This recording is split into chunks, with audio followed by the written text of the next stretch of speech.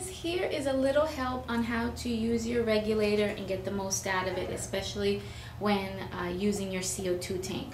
So when you receive your CO2 tank, it's typically empty if you order it from us. Now what you're also going to get is your regulator. So the first thing that I want you to do before you even attach it is, this is off, so you first want to make sure that it's off.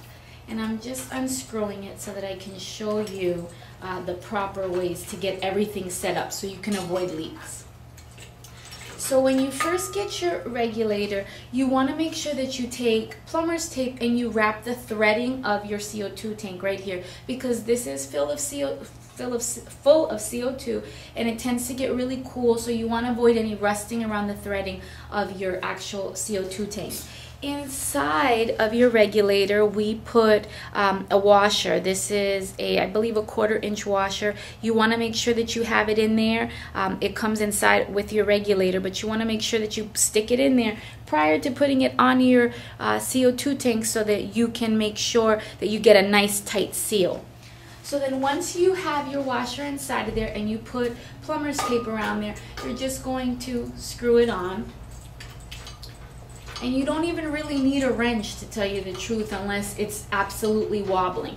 You want to make sure you get a nice tight fit. So once it's on and it's not shaking around, there is an open and close button right here. It's a knob right here. You want to make sure that it's all the way closed, because if it's all the way open, the entire valve is going to start spewing CO2 if you open this up. So you want to make sure that that's all the way closed. So once it's all the way closed, you can go ahead and you can turn on your CO2 tank. So you're testing it first to make sure that air is not spewing everywhere. This piece right here is called the female piece. It is a quick disconnect. So when you get your hose that comes with your CO2 tank, one end should have a 1/4 inch fitting and one end should have a male quick disconnect on it. So what you're going to want to do is you're going to want to first turn it off once you know that there's no leaks.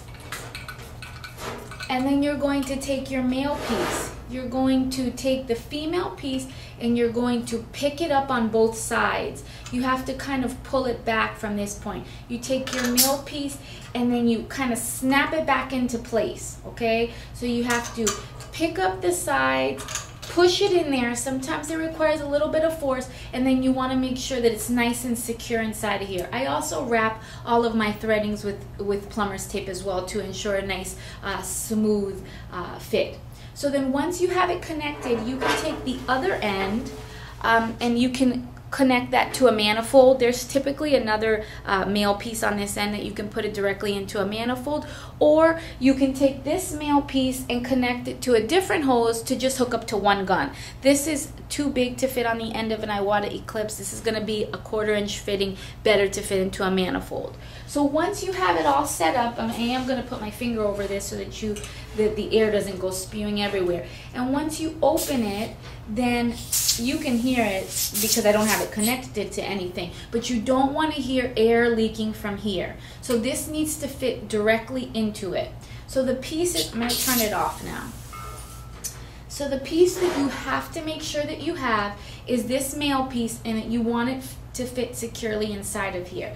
And then the hose that you're using, you either want to connect it to your other airbrushes, a manifold, or you want to switch over to a different hose that's going to allow you to hook one end to your air source and one end to your airbrush. If you have any more questions, just give me a call. I am always happy to help.